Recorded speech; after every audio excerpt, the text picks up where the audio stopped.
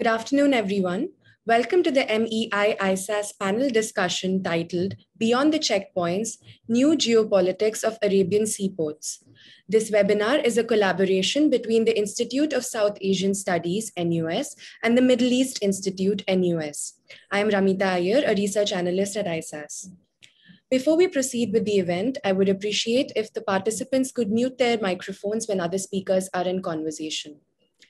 Today, we are delighted to have with us three distinguished panelists. Dr. Hafiz Jamali, Additional Secretary, Government of Balochistan, Pakistan. Today, he will be speaking in his capacity as an academic and not on behalf of the government. We also have with us Dr. Yusuf Al-Bulushi, EPCM Operations Interfaces Head, Petrofac, Oman, and Dr. Mohsin Soldus, the University of Queensland, Brisbane, Australia. The session will be chaired by Dr. Amin Lutfi, Research Fellow, Middle East Institute, NUS. I now invite Dr. Amit Ranjan, Research Fellow at ISAS, to deliver his welcome remarks. Dr. Ranjan, please. Thanks, Ramita, for introducing the panelists.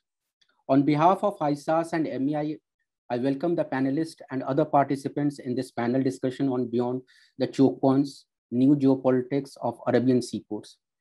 The Strait of Hormuz is an important route to carry trade from the Middle East to different parts of the world.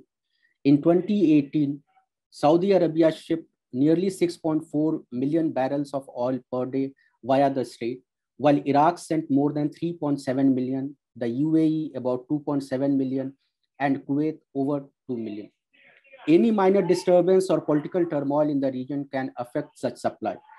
Primarily to protect its strategic and oil interests and of its allies, the USA's Fifth Fleet is based in Bahrain.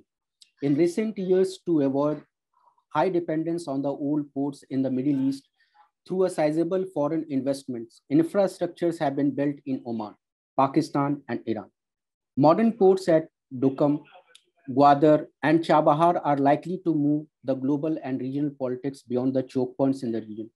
This panel discussion will explore the broader implications of this possible shift and address many relevant questions on choke points and new ports. I look forward to get enlightened about the region and about the choke points from this panel discussion. Thanks.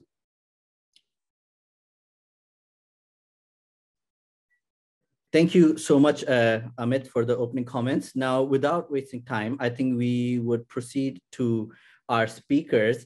Each speaker would have about 15 minutes to speak. And at the end of when each of the three have spoken, we'll have, I'll say a few remarks, and then we'll open up to the floor to questions and answers.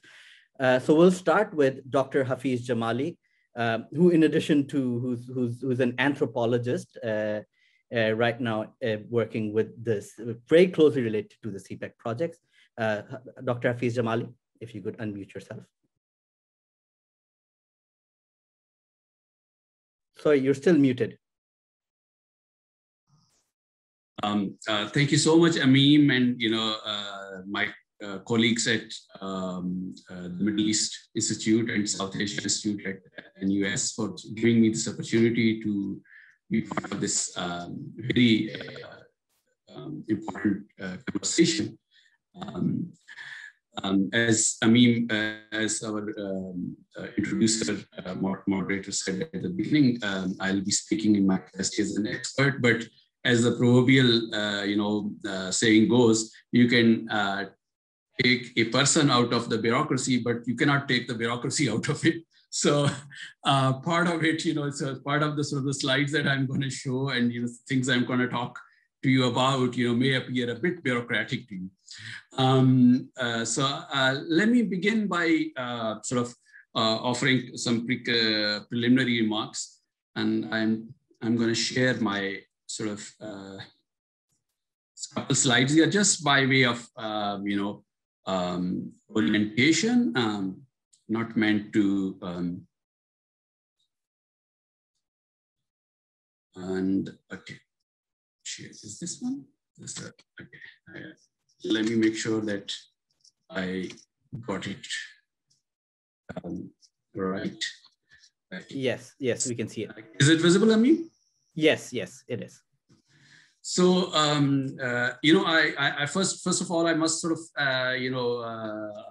beg the pardon of my colleagues. I'm not a security analyst primarily. I'm an anthropologist, an anthropologist of infrastructure, I am relatively new to this discussion of choke points and, the lack of the choke points. So, I'll speak a bit to it, but also sort of to the more anthropological side of things. So Gwadar, well before the start of the ambitious China-Pakistan corridor and infrastructural developments, Gwadar was an important node, in the maritime commercial circuits of the Indian Ocean under both Portuguese and Omani, rule. Here's a map. You can see Gwadar, right close to the on the Makran coast, close to the Iran and Pakistan border. And here is an overview from the Mount Batel of the Gwadar town. And, it's, you can see it's a semicircular base, beautiful, beautiful place. So well before the start of this new geopolitical rivalry of port building in the Indian Ocean, Gwadar was an important harbor town which was under Omani rule for well over 200 years before it was eventually returned to Pakistan through a mutual treaty of friendship between the two other countries of Pakistan and Oman. Since at least the 2000s, Gwadar has been a linchpin of Pakistan's strategy to project its economic and commercial power into the Arabian Sea and the Indian Ocean. The port and its allied infrastructure were built at a cost of $248 million with Chinese assistance, of course. The port operations were initially awarded through a competitive bidding process to the, the Port Authority of Singapore, but they weren't able to operate it profitably, so it was handed over to the China Overseas Port Holding Corporation in 2013, and they have been, managing the operations of the port. Although the port itself is, an asset of the Gwadar Port Authority, the GPA, which is an attached department of the Maritime Affairs Ministry of Pakistan.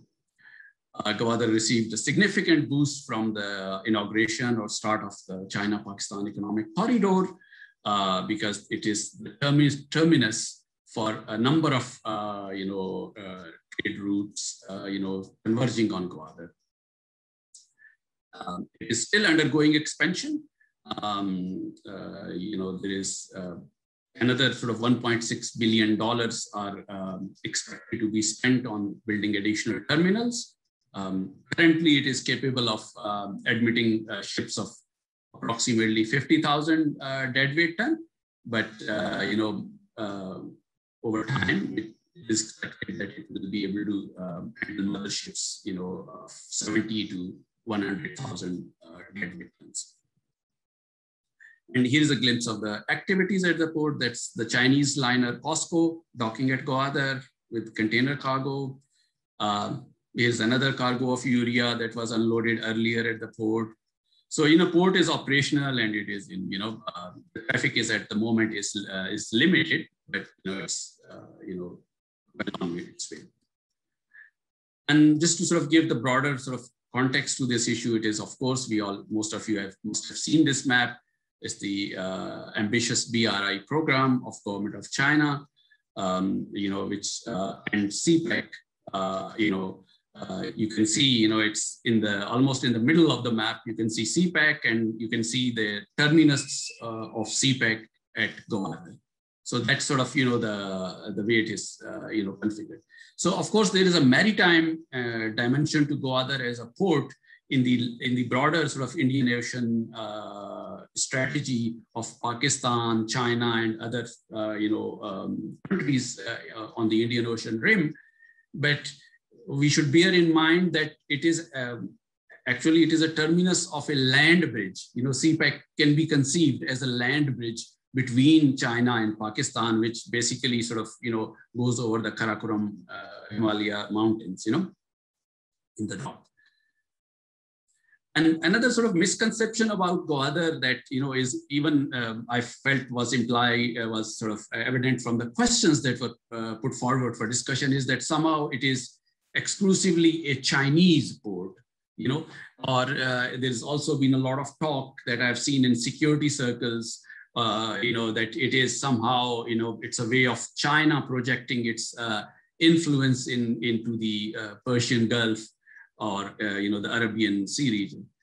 Well, all countries influence things, but the nature of influence is always different from case to case. In the case of Gwadar, it is conceived primarily and solely, I would say, as a commercial port. Its operations are commercially, based, and Gwadar does not actually have any military or strategic military dimension to it.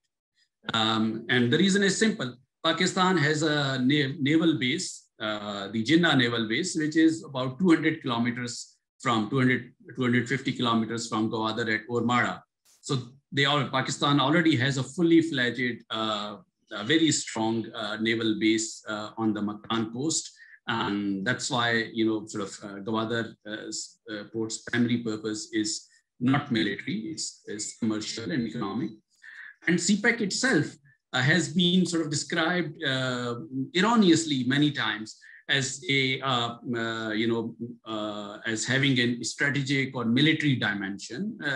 It has an economic dimension and economic strategic dimension, but it's a broad, sort of a deep and very broad, kind of cooperation, umbrella cooperation. And Gwadar port forms one part of it, an important part, but only one part of it. Which is primarily has to do with its role as a trade and transshipment hub, and you can see that, yellow thing, yellow box there, which mentions it. Other components of CPEC, energy, infrastructure, industrial cooperation, you can see them there. So it's a very broad, sort of initiative, CPEC, between China and Pakistan, whose primary dimensions are economic and not military at all. That's why it's called China-Pakistan Economic Corridor. So you can see, for example, out of the total committed amount of US $50 billion, almost $35 billion projects are devoted to energy sector. You see the orange sort of line there. And then, another 10 to 15 billion dollars are devoted to, road and rail connectivity, within Pakistan and between Pakistan and China. And then obviously there are SEZs being built. There's Gwadar Free Zone itself. Then we have the SEZ near Karachi, the Dhabeji, and then we have near Quetta, the Bostan SEZ. So the broader, and this is sort of an official map of, the spatial planning of CPEC, and you can see that, Pakistan under the CPEC has been divided into various, economic zones, and Gwadar sits at 2 of these economic zones. So the broader sort of idea behind CPEC is to leverage connectivity, infrastructure, and connectivity through building ports and roads. You can see in the map, there are 3 different axes of CPEC. There is the eastern alignment through Multan and Lahore. There is the central alignment, through DG Khan, and then DI Khan. And then there is the western alignment, through Quetta, that all of them converged. All of these 3 alignments of CPEC, they are highways and railroads going to be being built around them, will converge at Gwadar port. So the idea is to leverage infrastructure development, availability of large supplies of energy, cheap energy, for industrial development and industrial production, in Pakistan, because China intends to shift a significant portion of its industrial capacity to Pakistan, as part of its ongoing, diversification strategy. So the primary idea is to leverage industrial geographical connectivity for industrial and economic development. That's the heart of CPEC. And here are some glimpses of the projects. These are the projects in Gwadar. You can see the new state-of-the-art business and trade center, the port, the expressway being built. There is a modern airport, which will be capable of holding hosting large aircraft that is being built around Gwadar. And here's sort of a map of that connectivity that I was talking about, So you can see it's part, and CPEC itself is a part of the broader strategy of Pakistan for regional connectivity. So if you look, so there are pointers to our neighbor India, for sort of to the Kokrapar Munabao route. There is a planned rail link to strengthening the existing rail link with Iran and Turkey to promote trade there, and of course to Afghanistan and Jalalabad, to promote trade with Afghanistan and Central Asia. So it's and this is a glimpse of the sort of many energy projects that have been undertaken under CPEC, and you can see it's a broad mix of power projects. There is coal, there is solar, there is wind, there is hydropower, which is being done.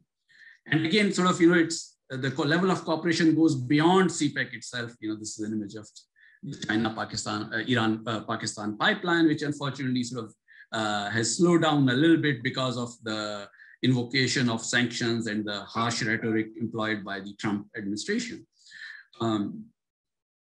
And all of this has brought, obviously it has led to some conflict, in the region, and there have been attacks on security forces, Pakistani security forces, by ethno-nationalist militants in Balochistan, and to counter those, there has been a heavy security deployment in and around Gwadar to protect this economic asset by Pakistani authorities. And this is another picture, again a picture of a recent attack in Gwadar that took place in Gwadar, and two of the security guards at the local hotel, the Pearl Continent Hotel, were martyred in that attack. So there is an element of sort of certain ethno-nationalist Baloch ethno-nationalist groups trying to sort of who are opposed to CPEC, and they have been sort of targeting security forces in and around Gwadar for some time. I don't know, that was a basic introduction. Maybe I can sort of speak to these issues later, but I want to flag them that, so first of all, I think if I go to the idea of connectivity, I want to emphasize that when in the talk here, in the questions that were put forward, it was implied that it will take, how it will affect the choke points in the Persian Gulf and the Strait of Hormuz. My sort of broader concern is that when we speak of globalization or connectivity, there has to be greater cooperation and trade and understanding among various countries and nations in the region itself, for these newer initiatives, for these newer ports to prosper.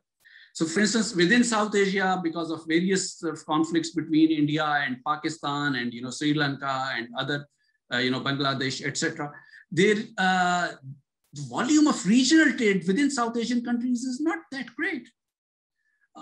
If you look at the Persian Gulf region, again, because of historic rivalry between Iran and some of the Gulf Arab countries, the volume of intra-regional trade is actually, and the extent of intra-regional is actually not that great. So my sort of concern is that for these ports to prosper, to moving away from the chokehold of as you have spoken of the Hormuz, Strait of Hormuz, there has to be some kind of a turnaround in terms of the relations and the nature of increased trade between for example Oman and Pakistan, between UAE and Iran, between sort of these countries. It cannot be that these countries each sort of are standing on their little port and thinking that they will be able to attract commercial traffic to that port, while the rest of the region is somehow not as integrated or as well connected. So that's sort of my broader argument, and then if there is time later, I will come back to some of the local issues that are specific to Gwadar as a result of this kind of infrastructure development. But I think I'm running out of my time, so I don't want to take up my colleagues' time. Maybe we can take these issues in the later part of the presentation. Thank you. Thank you so much, Hafiz, for really setting up the talk and reminding us about how no port can sustain by itself, and it only works if it is in relationship with other ports. So with that, we go into a port close by to Dr. Yusuf Al-Balushi, who is going to be talking about the Duqm port. Dr. Balushi. Hi, good afternoon, everyone. Thank you, Dr. Amin. Thank you, NUS and Middle East Institute for this organizing of this talk. Actually, following to my colleague speaker, Dr. Hafiz, I'll be focusing into Duqm, and my topic, I divided it to talk about three main points, which is, first of all, the context, or the main context of the economic and political position in Oman after the change of the leadership, which happened last year. And then I'll go in deep to discuss, about Duqm port and Duqm around projects and how that is reaching and developing. And then we'll go to the regional political situation at the moment after, with all changes that are happening.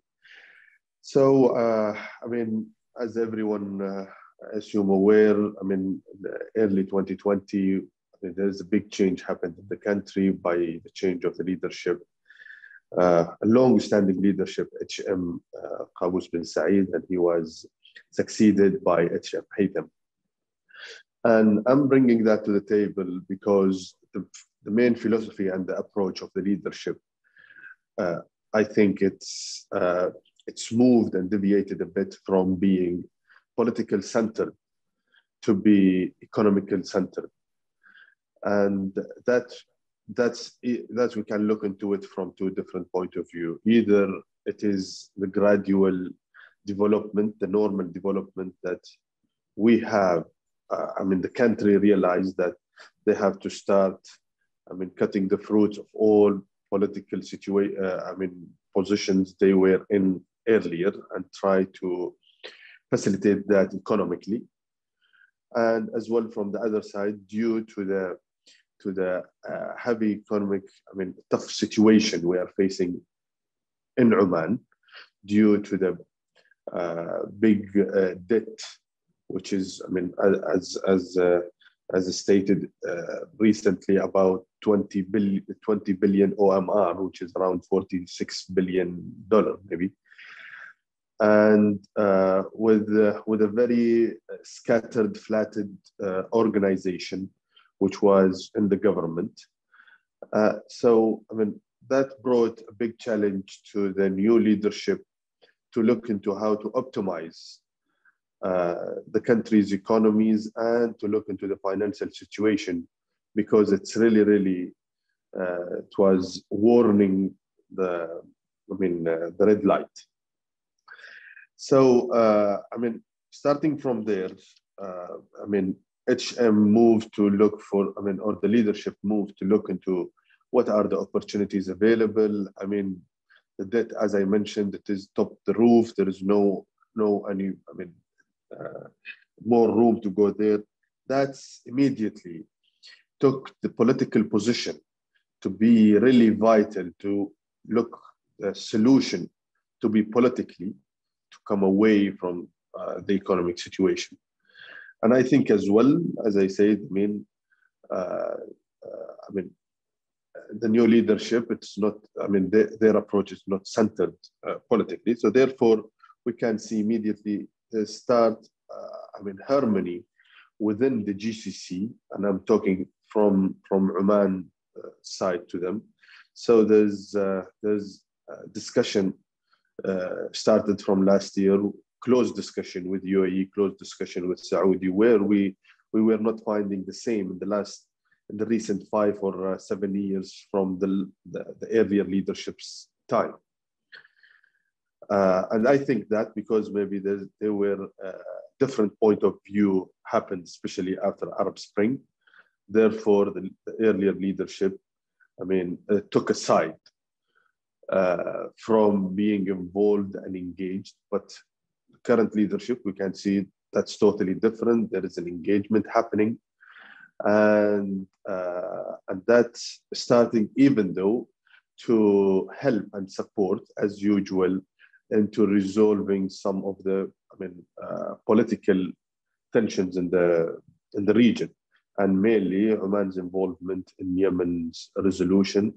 And we can see, especially these weeks, the last couple of weeks, a lot of discussions happening, flights and high officials from Oman, they were in Yemen 2-3 days back. And even those, how Saudis is supporting Oman's movement toward being Muscat, the host of that solution, which we were not finding this language from different parties, especially, from Saudi and UAE, from the other party, in the past 3-4 years. So there is a movement toward a harmony and a closure relation, where you will think about it, Oman will support them politically, but the only outcome which Oman can get out of that, it is the support toward their economic situation. Going from there as well, 2021, it is the first year of implementing the big vision of Oman, which is Oman 2040, which was headed in the drafting stage by H.M. Haytham himself. And when that happened, immediately there's a big thought and a big belief that the new leadership, since they designed and planned this vision, they will drive it through. But with the current, COVID situation, or the health situation across the globe, and as well as I say, the economic situation, it seems that vision in the first now 6 months, it's not taking off from the ground so far. Needs a lot of work. It needs a lot of reorganizing within the system itself. We can see last year there were a shuffle and restructuring of the ministries and the cabinet. Still, I think the resourcing part of the restructuring happened. Now the legislative part of that restructuring, which will align with the restructuring of the resources, is really vital to take off this vision to the second level. Still, that's not there due to a lot of social and social issue, which is really evolving the country into internal political disturbance a bit. But when I mentioned now Oman 2040, this is the main indoor to our Duqm talks, where Duqm is a key pillar in Oman 2040 vision. And in Duqm, there's 2 things. One, the port of Duqm, but the second point of it, second part of it, it's not, Duqm, it's not a part. There is a special economic zone, which is behind the port itself. It is the largest economic zone in the Middle East, with 2,000 square kilometers. Already the government spent around $8 to $9 billion in the infrastructure down in Duqm economic zone. The government expenditure was mainly into the ports, and they build more than, it's two ports, mainly one for the heavy industrial port, which is port of Duqm, and there are some fisheries, other ports for other industries, which are like fisheries as well built there. I mean, the main, model which CZ, which is the special economic zone of Duqm, which CZ built on, it is the multiple business and multiple business strategy. This 2,000 square kilometer, they are divided into 8 main areas between heavy industry areas, medium industry areas, low industry areas, so on and so forth. As well, we can see, there's a slight change, or there's, a big change happened in their strategies to go toward the hydrogen and the green energies, because they, CZ area, they found that, there are mainly 4 to 5 main criteria to be suitable globally to be one of the hydrogen molecule area, where the main criteria were to be a windy, solar area, as well access to water, to use the hydrogen out of the oxygen and so forth, and as well to have access to the port. And there are just, 5 to 6 main places in the globe which are considered as potential areas for hydrogen and for hydrogen business.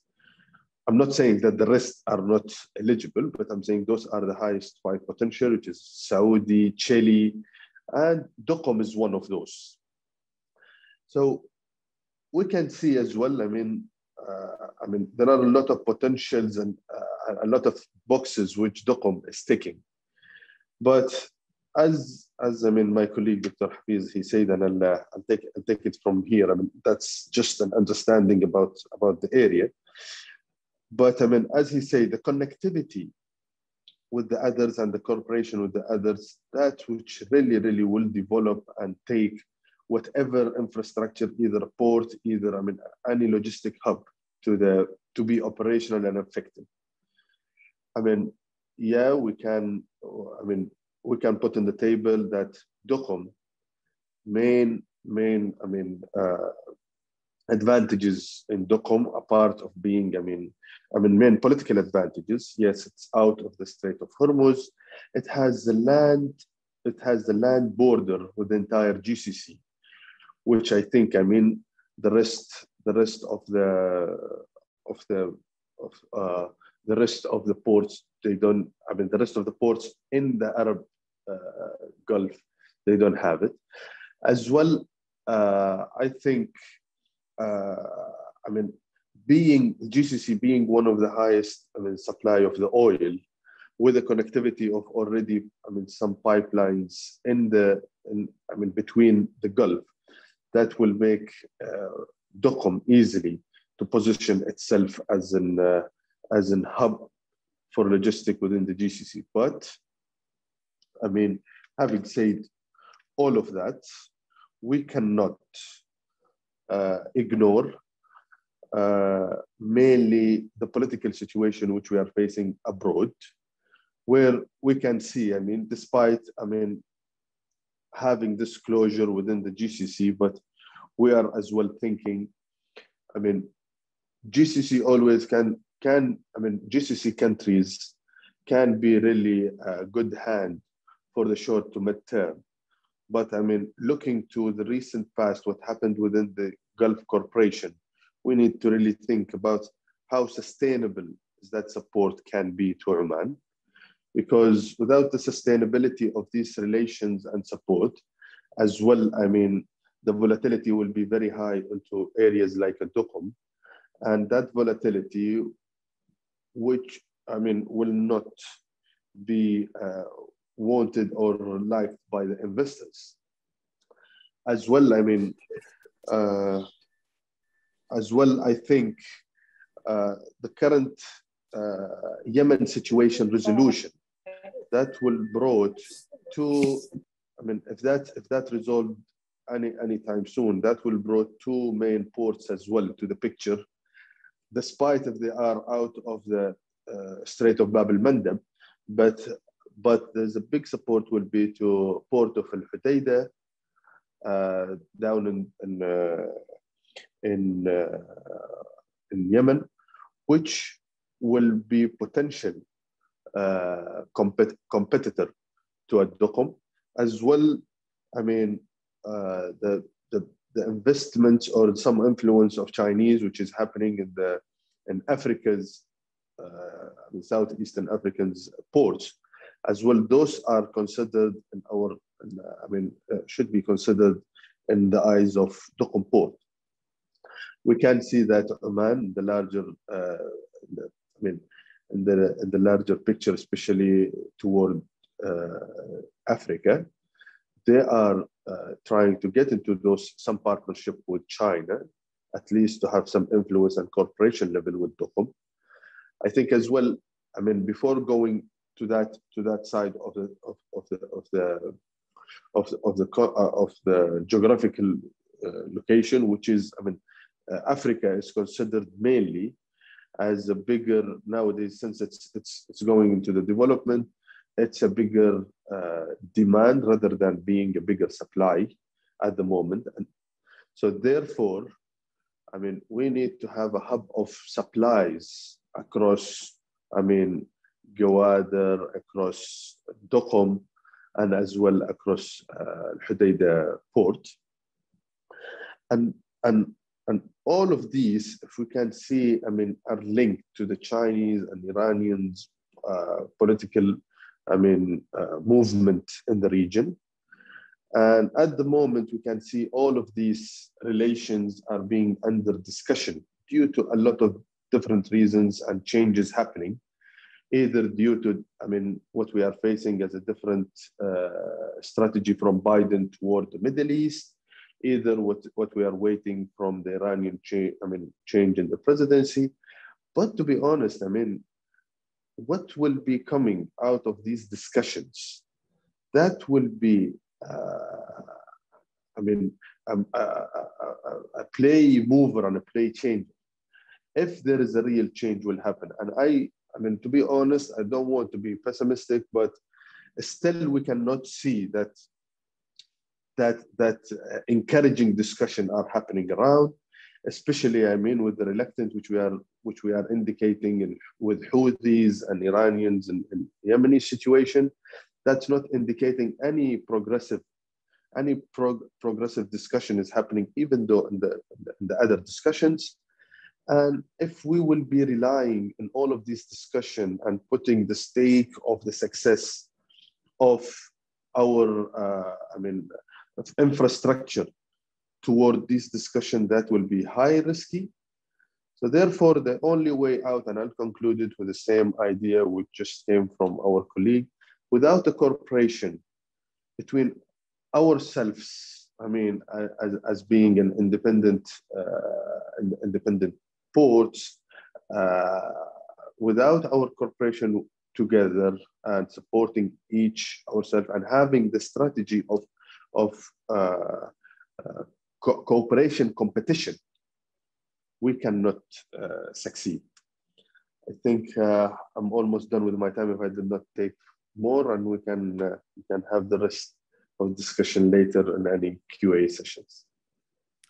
Thank you so much, Dr. Yusuf Al-Balushi, for really adding on to what Dr. Hafiz Jamali said. And we are now already seeing some similarities appearing between these ports as well, where both Gwadar and Duqm appear as part of a larger national project to increase regional connectivity.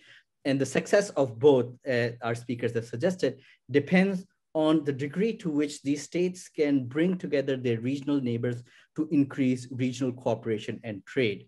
With that, we go on to our third speaker for today, Dr. Mohsin Soldost, who will talk about Iran and Chahbahar port development. Well, hello, good afternoon, everyone. First, I would like to thank also the organizers for this interesting webinar, and also thank the previous panelists for the interesting presentations. So I'm going to share the screen with you here.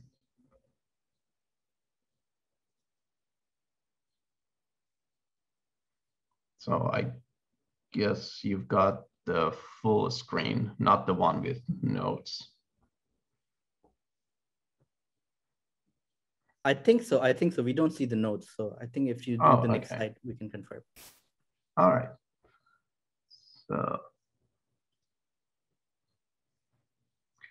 okay, so I'm going to talk about Iran's jugular vein. The Persian Gulf is known as Iran's jugular vein, and the port of Chabahar, how it matters, and how can we actually understand why it matters to the regional powers as well as major powers, great powers from other regions of the world. So the Indo-Pacific region, and we're talking about these three choke points, Chahbahar, Gwadar, and Duqm. And we can see how these three are closely actually connected to each other, and how the Persian Gulf is actually going to be connected to the Indo-Pacific region through these three choke points. And in order to understand how the politics of these choke points, and in order to understand how actually the regional powers as well as the great powers are involved in the politics of the region, I'm going to lay down this conceptual framework for us to understand a little bit better why particular actors are playing in a particular way in the Persian Gulf region, in the Pacific region. So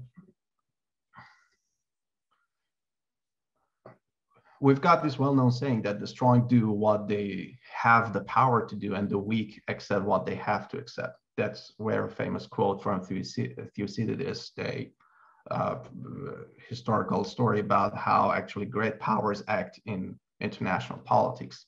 So the conceptual framework that, in my opinion, helps us best to understand the choke point politics is what I'm going to lay out here. We need to have a look at the concept of power as well as interest.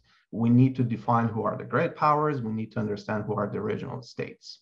So when we talk about great powers, we are basically talking about those United States and China, the great powers who are actually competing in the region. When we talk about the regional states, we are talking about the middle powers such as Iran, Saudi Arabia, Pakistan, and those which are not great powers in international politics, yet in the region, they are rival powers or great powers in the region. So we also have to define the interests. What are the interests of these states? We, in international politics, we do have vital interests and secondary interests. Vital interests are about any issues related to a state's security, its power, its survival, or its status in the system. States are willing to engage militarily to fight for these vital interests in order to either preserve them or enhance them on the international stage. For example, territorial integrity, natural resources are vital interests. So if we look at the regional states, it is Iran, Pakistan, Saudi Arabia. For these regional states, natural resources are vital interests. Secondary interests are those that are unlikely to affect a state's security, its power, or its economy, or its political status in the system. And states are unlikely to engage militarily in these issues.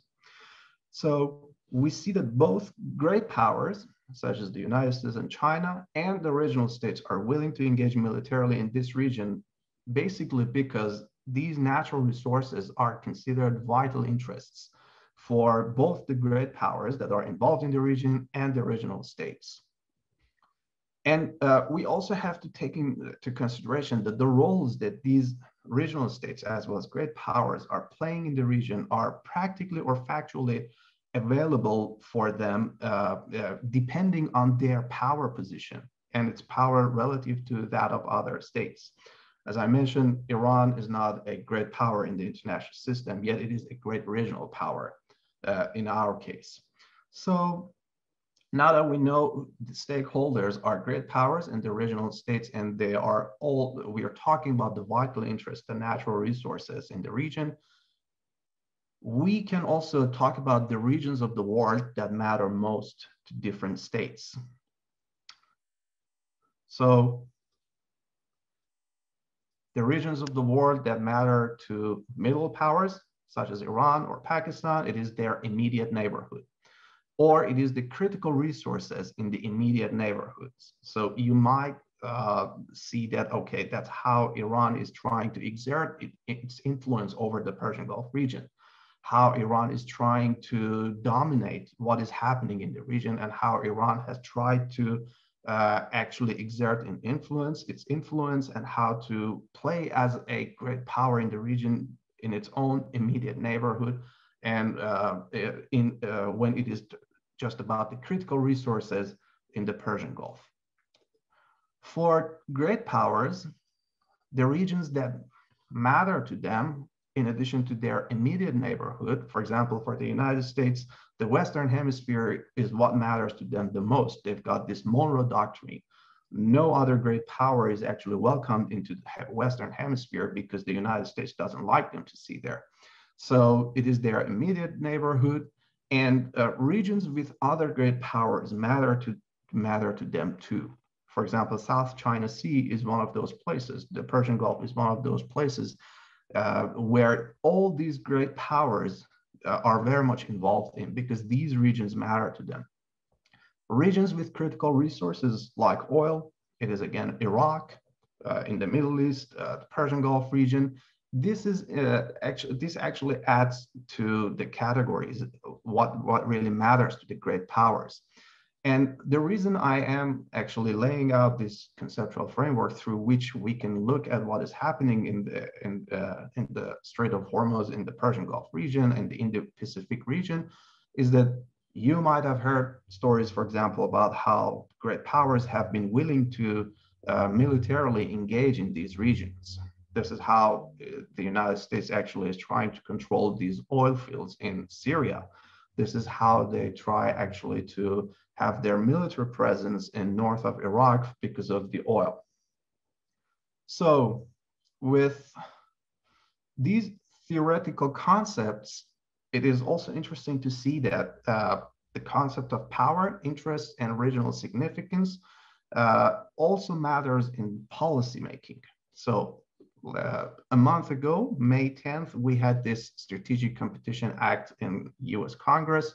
It is the Strategic Competition Act of 2021, where the US Congress is actually trying to focus on a number of issues, which is about a number of competition issues between US and China. One of them, or the most important of them, is the partnership between China and Iran.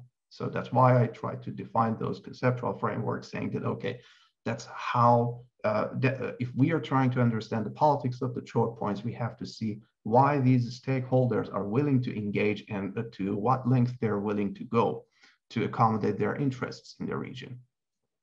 So these are the issues that have actually constituted the US-China competition in the region.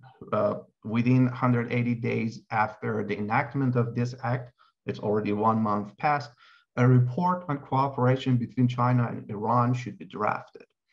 And the US is pretty much concerned with what is China doing in order to reshape the current international order, how China is trying to seek to redefine international laws and norms to align with the objectives of the Chinese Communist Party, how China is trying to co-opt the leadership and agenda of multinational organizations for the benefit of China and other partners in the region, such as Iran, at the expense of the interests of the United States and its European allies. So US is pretty much concerned that China is executing a plan to establish regional hegemony over the Indo-Pacific and displace the United States from the region. And this is all in addition to what China has been doing about the island building, the issues related to Taiwan, expanding China's military capabilities, the blue water navy that China is expanding. And in the Strategic Competition Act, we saw that there was this explicit reference to JCPOA. And the JCPOA, which is also known as the Iran nuclear deal, 2015 Iran nuclear deal, was actually an agreement between Iran, P5+1, members of the Security Council, based on which Iran tried to expand its economic commercial relations with other partners in the region, as well as great powers. So after the Iran nuclear deal, Iran decided to pursue the policy of engagement with China and India, particularly in the region. And why Iran tried to engage both China and India was because Iran could pretty much leverage, have some leverage against both of them, trying to play them off each other when there was some business deals between them. One important point was that India became interested to invest in the Chabahar port. Iran started to actually participate in India's international north-south port corridor, and the Chinese investment as part of BRI started in Iran. So the reason I mentioned the JCPOA was that, again, how the great powers politics has actually affected the politics of these choke points in the region. So if we are trying to understand the choke points, how these choke points could be actually best used by the countries, how we can expand the cooperation and collaboration between the states, we have to look at how these powers are engaged in the region. So India, as the world's largest energy consumer that imports over 80% of its oil and half of its total gas consumption, has actually kept a close watch on the impact of the 2015 nuclear deal on the global energy markets. As Iran offered competitive gas pricing, India also expressed interest in constructing a liquefied natural gas plant and a gas cracker in Chabahar port on the Persian Gulf. And this was not just for economic reasons, based on what I previously mentioned about the conceptual framework in the previous slides. Chabahar has both strategic and commercial value for both foreign investors and regional powers. It is a strategic port that, in the absence of a land route through Pakistan to Central Asia, has been considered as the Golden Gate to the landlocked Commonwealth of Independent States, Afghanistan, and has the potential to connect the business hubs of the Middle East to South Asian countries such as India and also Central Asia and Afghanistan. On the one hand, India used its investment in the Chabahar port as a counterweight to China's pursuit of string of pearls, a strategy that seeks to contain both land as well as maritime footprint of India through developing military and commercial routes, such as Pakistan's Gwadar in the region, and on the other hand, used its keen interest in the Iranian oil as a leverage with other sellers, particularly Saudi Arabia. So different stakeholders in the region are pretty much using these choke points as a leverage against each other. They all would like to have a better deal for business. And for example, on China-Pakistan Economic Corridor, the CPEC, which is a $46 billion infrastructure program that was signed between China and Pakistan in 2015 and connects Pakistan's port of Gwadar to China's Kashgar. We saw that while China welcomed Iran's participation in the CPEC to thwart India's regional strategic ambitions, Iran also used its involvement in this China-Pakistan project as a leverage in its negotiations with India. In addition, India's decision to get involved in Chabahar was also informed by Pakistan's so-called unfriendly posture towards both India and Afghanistan. So Iran took advantage of India's interest in the infrastructure in Chabahar and oil gas investments to strike better deals with China. So see how interrelated and interconnected all these business deals within this network of stakeholders is. So in other words, Iran kept leveraging China and India's interest in investing in Iran's oil and gas industry, as well as infrastructure projects at the bargaining table with both of them. For example, there was a very interesting example that I'm just going to mention here. In early July 2020, unofficial statements from Iran came out saying that, at the time, Iran was still fully complying with the US sanctions on Iran, was expecting India to fulfill its commitment with regards to Chabahar project. So Iran's ambassador to Pakistan raised the issue of connectivity between the sister ports of Gwadar, developed by China, and Chahbahar, considered by India as a counterpoint to China's increasing influence in the region. Iran pretty much hinted that it was likely that China could replace India in the Chabahar project. The desired effect of prompting India not to delay its investment was created. So within a couple of weeks, the Indian ambassador to Tehran met with Iran's parliament speaker in order to reinforce their position, boost the bilateral ties, and review the cooperation on the Chabahar project. So Iran has pretty much used all these negotiations with China and India, particularly about the Chabahar port, as a bargaining chip on the table.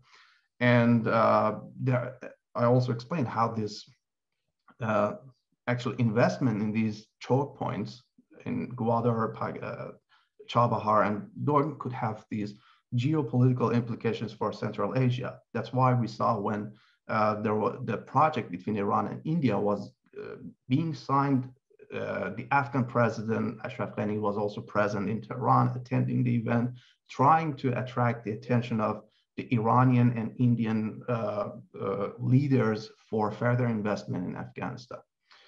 So that's how the politics of choke points are pretty much explained, as I mentioned. So we need to look at the concept of power, the interests, and how each of these stakeholders in the region, particularly in the Persian Gulf region, are trying to accommodate their interests based on their power relative to other stakeholders in the region. And I'll finish here, and then I'll be happy to answer the questions if there are any during the Q&A. Thank you so much, Dr. Mohsin, for giving us perhaps the other side of the coin to what Yusuf and Hafiz highlighted, that in addition to increased cooperation, what these ports might bring in also is competition within the region or competition for attracting trade. Before we open up into the question answers, I want to take a few minutes, perhaps like 5 to 10 minutes, to situate this current dynamics within a historical perspective. I've always personally found it very useful to understand any sort of new problem that comes in. If you take a look at history, you'll always find sort of similar examples, similar cases being resolved. And with Indian Ocean, the story of new cities coming to power and old cities rising is an old story. Dr. Hafiz mentioned Gwadar itself used to be in pre-colonial times and even in somewhat in colonial times, an important terminus or important hub along this larger node of Omani trade and Indian Ocean trade more broadly. And behind this fact that cities came and cities died along the coast, which for somebody who's living in old cities or ancient cities in the hinterland might seem like an odd phenomena, but in the ocean, it's a normal thing because of the very simple fact, and I'm sort of simplifying it, that the traders could have, who are very mobile people, have the option of relocating from one place to another, from one port to another, depending on which port offers them basically less taxes and a safe enough environment and some modicum of law and order or sort of a legal resource of sort. And this was the sort of the dynamics of the Indian Ocean, where you had cities coming and rising, and also even sort of other areas like Mediterranean and so on.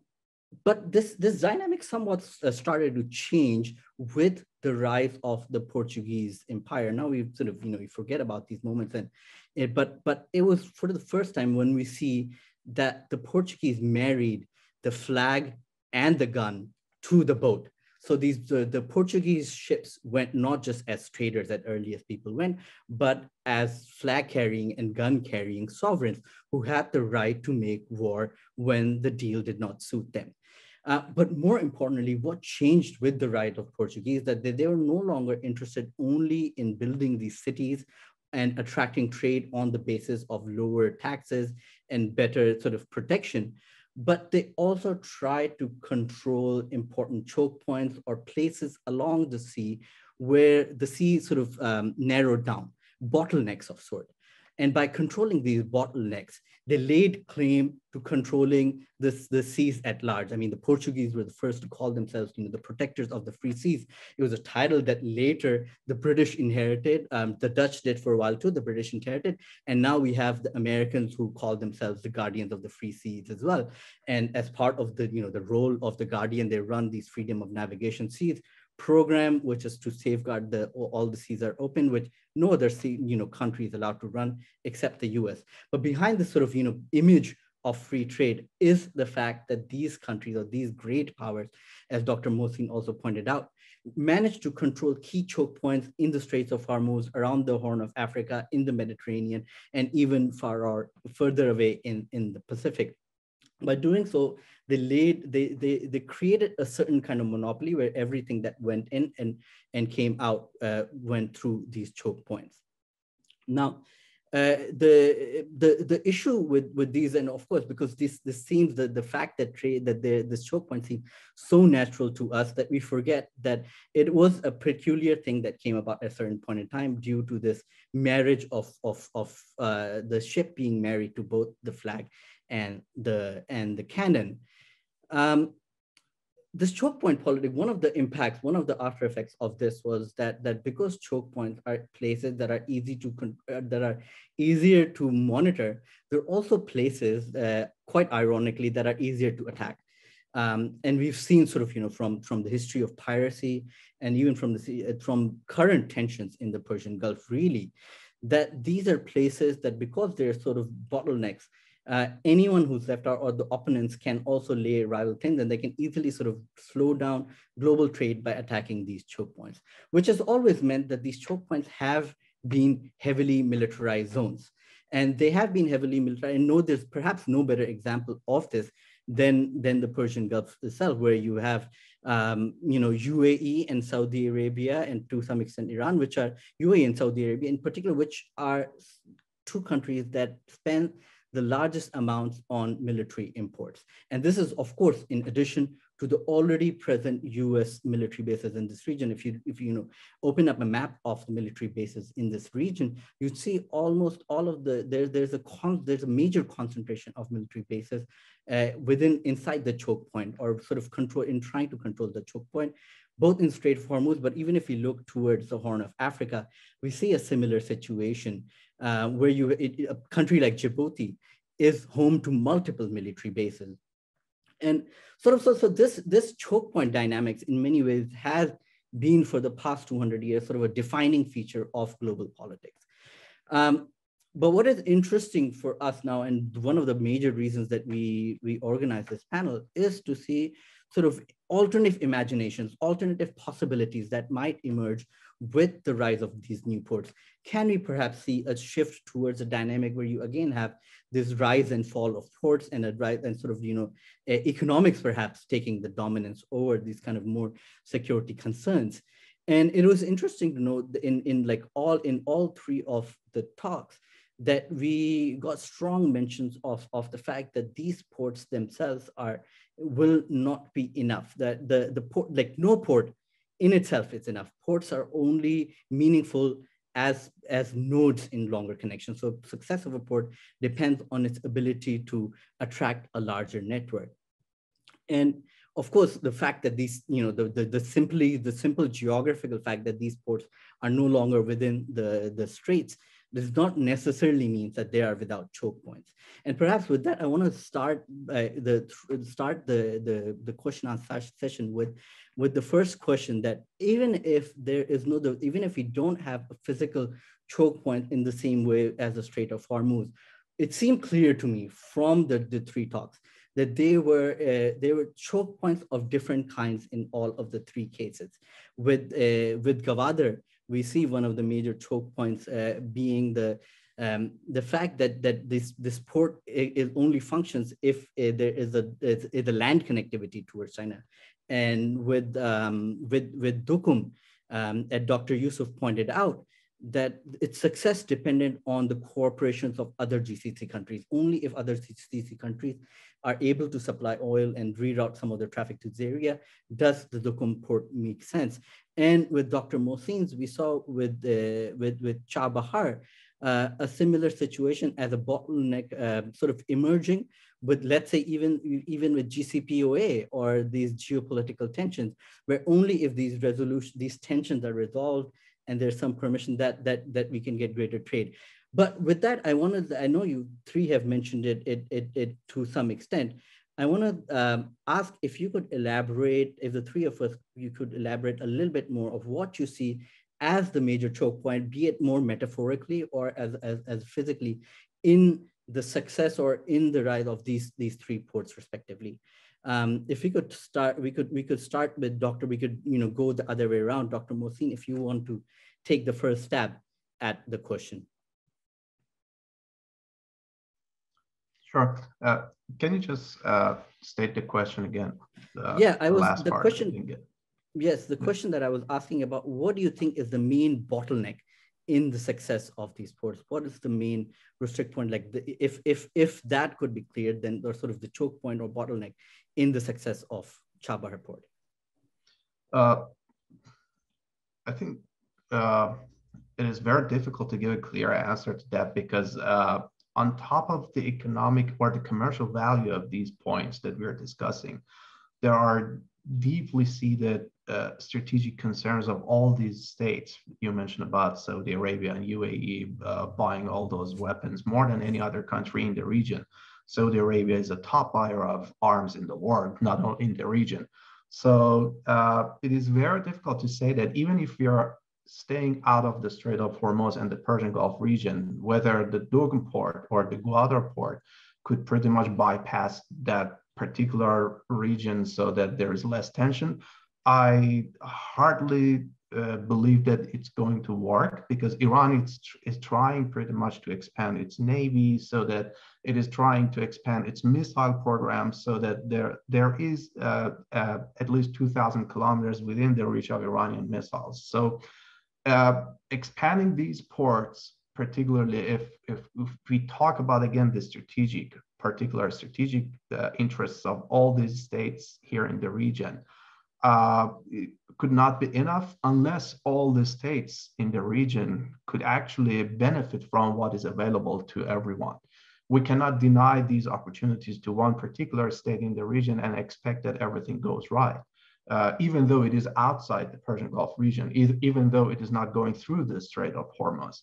I doubt that it's going to work if we say that, okay, we're going to, let's say, block the Strait of Hormuz, we're going to stay out of the Strait of Hormuz, and at the same time, we are denying Iran the opportunity to engage in economic activities with other states. There will be still some tensions, I would say, in the region. And given all these three ports are pretty close to Iran, and not close to Iran, even close to the proxies. We know that in the region, we've got different proxies that are actually fighting for different states in the region. We've got Saudi proxies, we've got proxies working for UAE, we've got proxies working for Iran. So it is very difficult to imagine that we could have some safe routes for doing business and commerce if we are bypassing the Strait of Hormuz.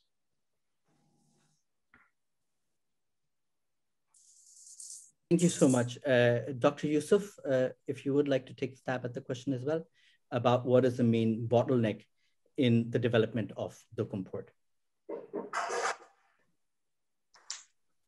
Okay, thank you, Dr. Ramim, and thank you, Dr. Mohsen. I think from my point of view, I'll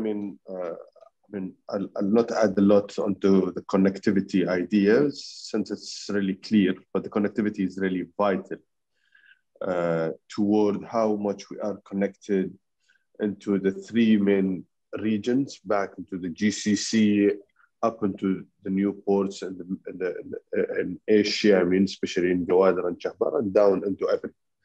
But as well, I think the ports, end of the day, are just the interfaces to the sea. And all of these ports, should have its own up and midstream of projects and infrastructure, how they can move, either the productions, or they can have the logistics which is behind the ports itself to support to support the added value of the port, and which is, in this case, I can see it. I mean, in the majority of the three ports which we are talking about, all of them are attached and embedded with different projects. It just depends. Either these projects, some of them are linked to other countries, where this is a real choke point, if those are, linked to other countries, and sometimes no, as long as those are really into the zones which is surrounded, like I can just remind myself of Jebel Ali port and Jebel Ali free zone, how it makes the success of being really sustainable by whatever production and links which is already they have within the UAE itself. So that's allowed them to be a bit sustainable.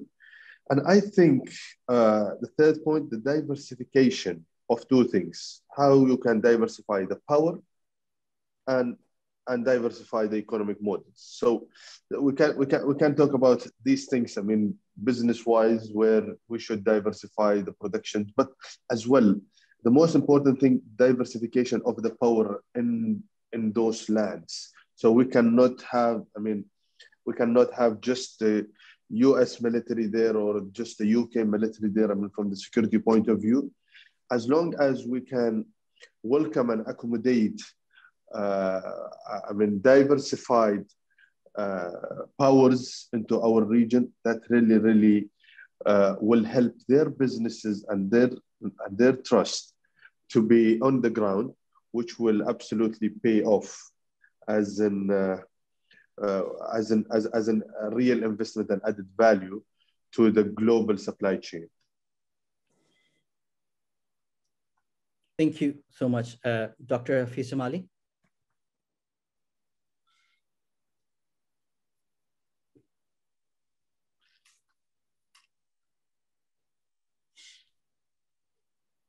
I think you, yes, no, we can hear you now. Yes, sort of building on, and thank you for asking that very good question.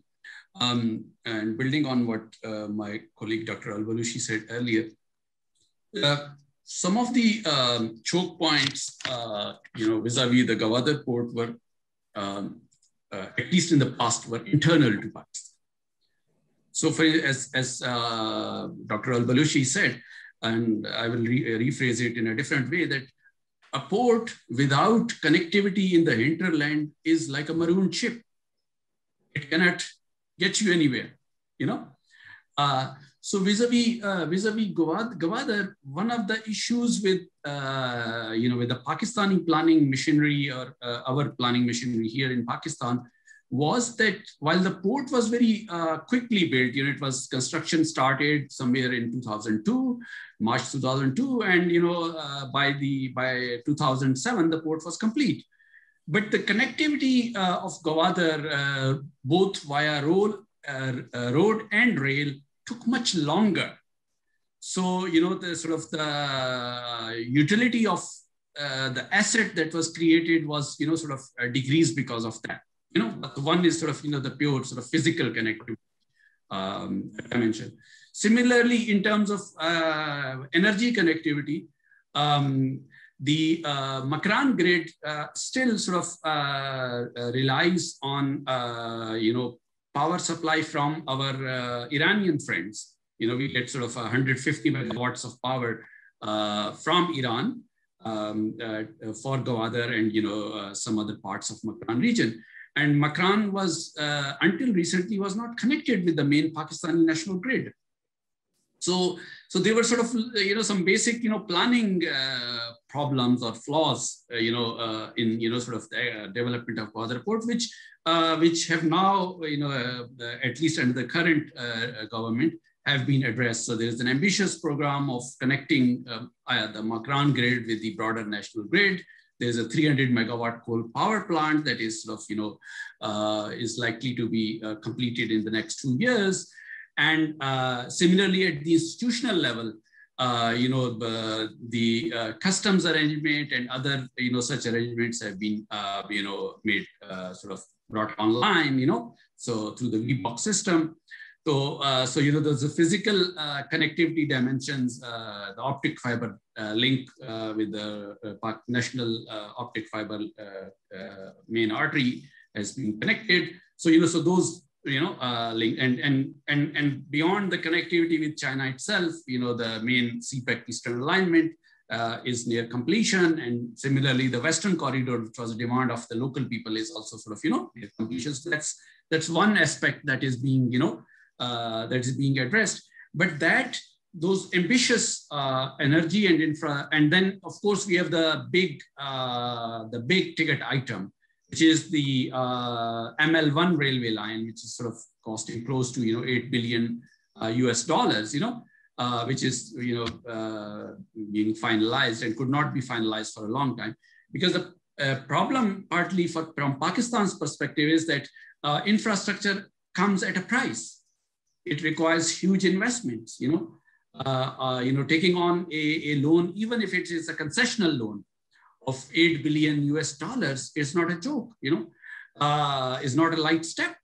So, so many of those, for example, under CPEC, under the current government, there has been an extensive deliberation with our Chinese brothers to, structure these CPEC investments in a way that reduces the debt servicing burden on Pakistani side, So that's sort of, one aspect. Another aspect has been, the Pakistani central government's relationship with the local Baloch people. So in the earlier part of the planning process, the original Gwadar master plan of 2003, it was rather ill-conceived, I would say. It was designed by an engineering firm which had very little experience of urban planning. And the kind of changes it proposed were really not suited to the, attitudes or expectations of the local population, which led to a lot of resentment. So that's another dimension on which the Pakistani government has been working. So for example, they have come up with a new Gwadar Smart, government has come up with a new Gwadar Smart Port City Master Plan, which takes a more dynamic approach to the development of the city. And, there's a specific component of the plan which focuses on the development of the older part of the city where most of the fishermen and other, local people live and earn their livelihood. Similarly, there were concerns about the expressway project, which was connecting the port with the hinterland. And again, the Prime Minister intervened by asking to build, passages across that, to facilitate the fishermen. The provincial government has come up with a huge investment of almost 2.5 billion rupees, Pakistani rupees, to improve the sewerage and sanitation of the old town of Gwadar. Similarly, the federal government has recently approved close to $4 billion US to, sort of upgrade the electricity and municipal infrastructure in Gwadar town and, availability of water. Because, let's not forget that these mega projects, these large scale infrastructure projects are kind of like elephants, they put a huge footprint on the ground and they drink a lot of water, And, many of these parts, whether be it Chahbahar or Gwadar, they are like water stressed places, So, the pressure. The third thing that the Pakistani government has been trying to do is to adopt a more balanced and inclusive approach to regional partners. So, for example, a Pakistani premier has visited Iran multiple times to hold direct, talks with President Rouhani, Pakistan decided to commence fencing of its border with Iran to allay Iranian concerns, right now, the federal government is embarked on an ambitious plan of formalizing the informal cross-border trade, from Iran border. Hello. So we can hear you. Yeah. Thank you. So, there are at least 11 border crossings, official border crossings, planned with on the Pakistan-Iran border to facilitate, formal trade, across the two borders, and even, both countries have offered each other, and they're actively thinking of connecting Chahbahar and Gwadar via road link as well, So those are similarly, Pakistan has tried to bring Saudi Arabia on board. Saudi Arabia, Prince Mohammed bin Salman visited Gwadar, Pakistan, and an oil refinery and oil city is planned, in the hinterland of Gwadar with Saudi assistance. In the same way, Pakistan has reached out to Afghanistan and Central Asian countries. We have recently, Pakistan is negotiating with Uzbekistan to establish a rail link, which would connect, Tirmiz with the terminus of Pakistan's main railway line at Peshawar, to make it to allow it to use the Karachi and Gwadar ports for its, transshipment of its goods. So in the same way, Pakistan is routing Afghan transit trade through Gwadar, so the Afghan traders and cargoes don't have to wait for a long time at Gwadar, at Karachi, which is a much more busier port. So those are one of the things that perhaps is still is you could say a weak point of Pakistani strategy is to have a broader level of engagement, come up with and sort of let's not forget that this year Pakistan has also announced an ambitious development program for southern Balochistan, which is primarily directed towards improving infrastructure and livelihoods, so dams, roads, and other things for the coastal belt, so the people sort of have their grievances are addressed. One of the things that is perhaps missing from this strategy is a broader political framework, which engages different political parties, who represent those grievances of local people, into a broader political deal, which which addresses sort of issues of land rights, rights over mineral resources. Although many of those concerns are enshrined within the 18th Amendment passed by Pakistani legislature, but they have to be operationalized, and some of those things have to be elaborated, and more ironclad assurances at the political level have to be provided to the regional political parties hailing from Balochistan, such as Balochistan National Party of Akhtar Mengal, and the National Party led by the former Chief Minister Dr. Malik Baloch, as well as elements who who have been sort of involved with the ethno-nationalist insurgency in the province, whose leadership is sitting abroad. So a more comprehensive political framework, that sort of ties together all of these, efforts that Pakistan federal government has been making, to address, concerns or reservations around Gwadar, both internally within Pakistan as well as vis-a-vis its external partners. So that, I think, apart from the physical connectivity, and that to me is an effective, what you call a choke point, or an effective bottleneck, sort of, the long-term future of Gwadar. Okay, thank you so much. We will now take questions. So anyone who has questions can, of course, send it to me or the MEI events team, and I will read it out to you. Or if anyone so wishes, they could also raise their hand and and unmute themselves and ask the question directly as well. We have one question to begin with, and it kind of grows from the comment that Dr. Hafiz Jamali made. And it's a question from Rajesh Basrur, who's a senior fellow, RSIS Singapore.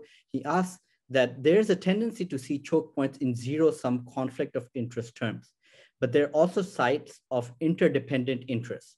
This becomes clear from the recent accidental blockage of the Suez Canal, which imposed high cost to economies globally, by disrupting supply chain.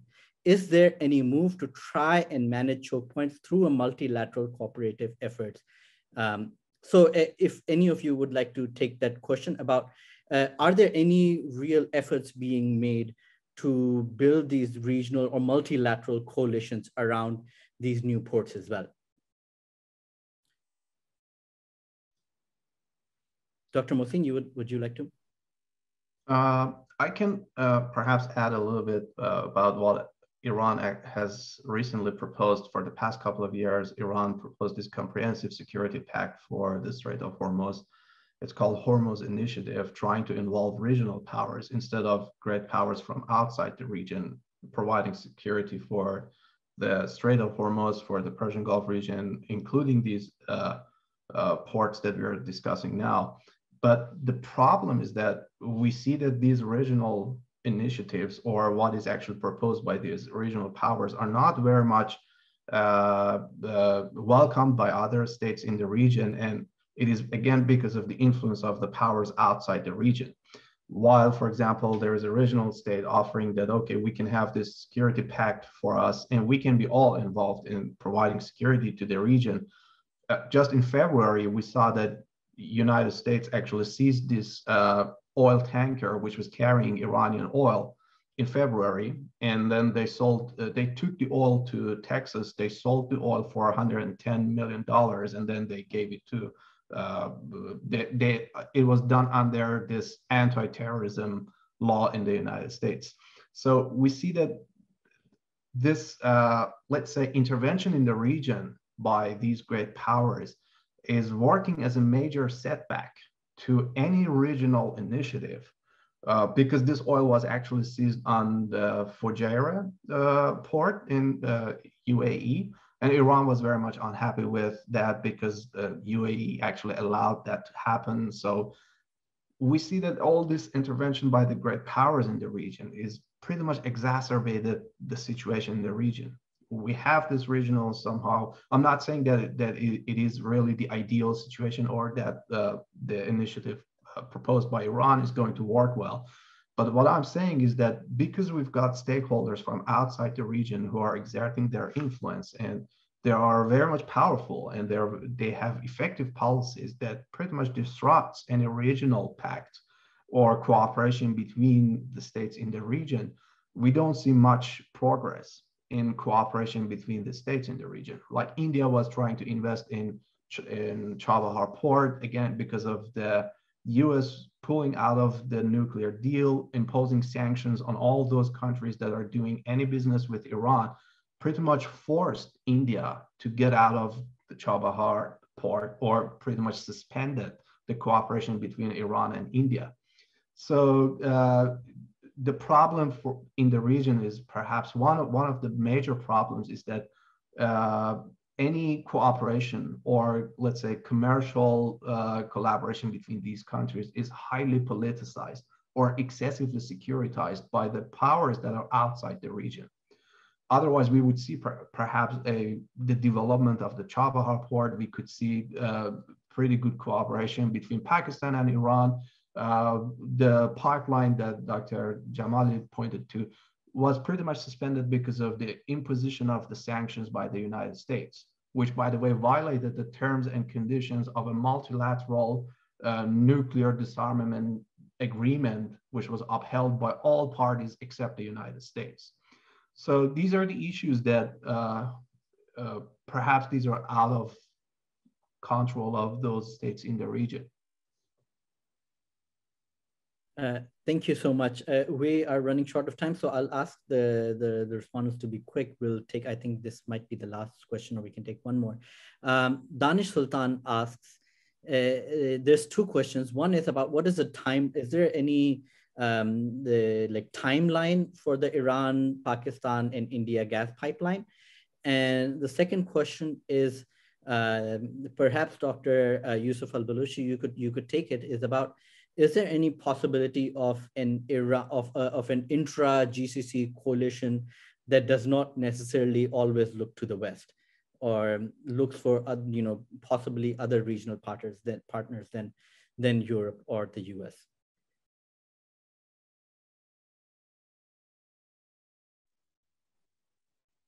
Okay, so I will start with the second question. I mean, what I can see at the moment, I mean, what's happening about the interrelation between the GCC, I cannot see it very, I mean, in the short to mid-term, it's happening.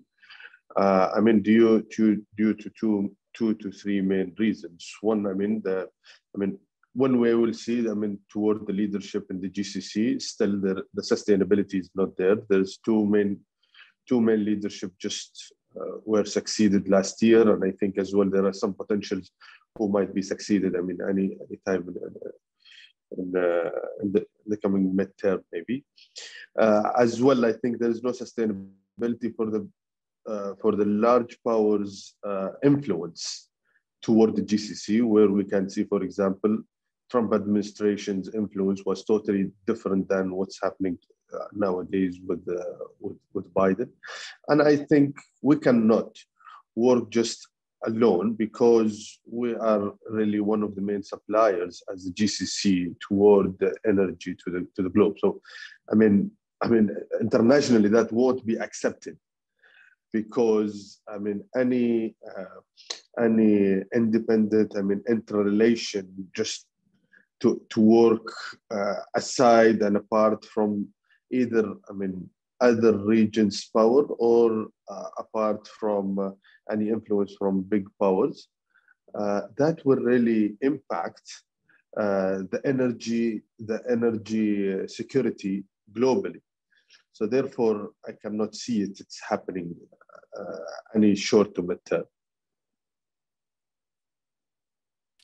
Thank you. Would either of you would like to give a timeline to the Iran, Pakistan, India pipeline? I think it's a difficult question, but yeah.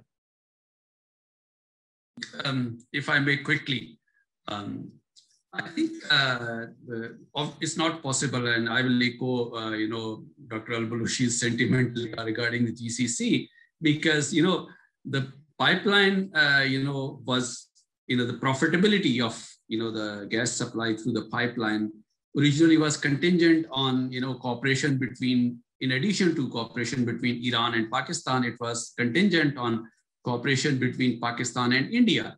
And unfortunately, since the BJP government took over in India, our eastern border has consistently been a flashpoint, and I think last year, the tensions really, had reached a boiling point.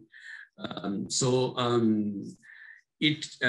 that's sort of one big span in the works. The other part, as far as Pakistan and Iran are concerned, is the issue of US sanctions. As Dr. Mohsin also pointed out, that there is the looming threat of US sanctions, because of the policy initiated by Donald Trump. So it will depend on how sort of the new US administration. Partly, it will depend on how the new US administration proceeds, vis-a-vis Iran, to enable Pakistan. And lastly, there's also regarding the Iran-Pakistan partnership, there is also a financial aspect to it, because the gas tariff in this changed scenario also has to be reworked between the two countries.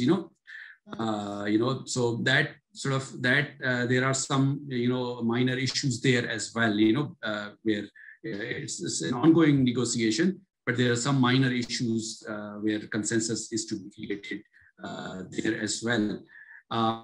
Given the overall sort of development trajectory of Pakistan-Iran relations, I am hopeful, but we are still a long way from, sort of this becoming operational. Okay, I think unfortunately we are out of time, so we might not be able to take any more questions. I'm going to take this opportunity to thank our three speakers for joining us today and really, enlightening us about these dynamics and sort of really pointing out, in summary, I'd say that in addition to the broader geopolitical context, what is important to also consider is the regional and perhaps even the local context in the success of these ports.